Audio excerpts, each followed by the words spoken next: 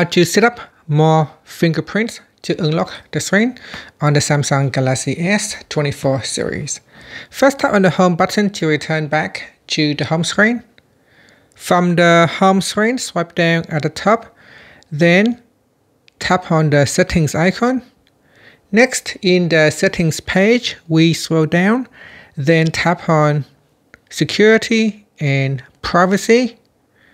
Now go down here and tap on biometrics, then tap on fingerprints.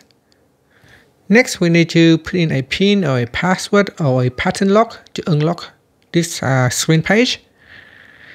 In here, I have already added in one fingerprint. If you haven't added any fingerprint in, that's okay. You can just tap on add fingerprint to register your first fingerprint. If you already have one fingerprint, you can now add in another fingerprint, such as the one on the left hand side and one for the right hand side, or your index fingers or your other fingers.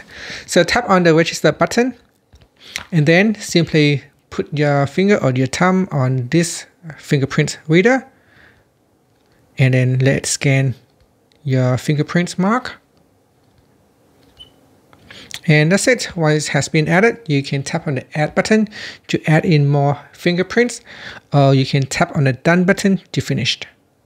And that's it. So now if you go back, tap on the back key, tap on the back key and go all the way back to settings. Now tap on lock screen and AOD, then tap on screen lock type. Now put in the screen pin to unlock the page. Next, we go down here and go to the biometrics section and make sure you tap on fingerprints. Tap on the toggle button and switch it on.